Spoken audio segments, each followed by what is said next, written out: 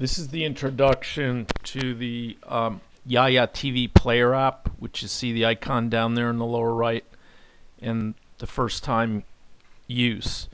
So what I'm going to do is tap that, start up the Yaya player, and there you see the first time through it asks for a login. There's nobody logged in, and I'm going to skip over the login. That's a pretty well-known process, and I'll pick it up again once I'm logged in. So there you can see what I did is I logged in sharing the user credentials that the grandkids were using to create video greetings in the Yaya Creator app. So we're using shared credentials. I've logged in, and here you can see the first time it focuses on how to connect to the TV. That little icon in the upper right is a connection to the TV. My TV's not even turned on. I don't have to worry about the remote or anything like that. The app handles everything. So I'm going to click the OK. And there in the upper right, I'm going to click that icon to connect to the TV. And there the dialog, that's the name of my TV, Yaya. So I'm going to click there. And what that'll do is that'll start up the TV. It'll automatically, it does the functions of the remote. It connects to the right input source. And I should be ready to play. So to start play now, the easy thing to do for automatic playback of the entire inbox is I'm just going to tap the top item. That brings up a player on that item.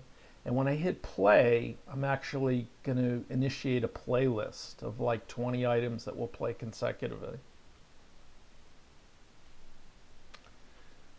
So there, I tapped on play and it's starting. I think you can hear my TV in the background. So that's playing consecutively, and I'm going to switch modes. I'm going to back out of this screen, and I'm going to tap the upper right, the control bar for the cue. And there you can see that's a picture of the Yaya, the playlist queue. So that's everything that's been queued up to play. And I don't know, it's queued up about 20 items that will all play. So what I'm going to do is I'm going to go into the one, I'm going to pause this. And I'm going to get out of the queue view in the upper left, that arrow. So that takes me back to the Yaya player, and as the last step in the upper right, I'm going to disconnect from the TV using the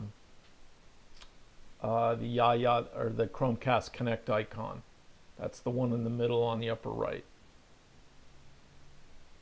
That brings up the dialog to stop casting. I tapped on the stop casting, and that's it. So to review, new user, logged in to the Yaya player app, sharing credentials that were used by the grandkids over in the Yaya Creator app, and I used the Chromecast icon in the upper right. I connected to the TV, didn't have to worry about the remote. The app will turn on the TV, select the correct input source, and then I just hit play on the first item in the video list. I tapped play, started the player, and automatically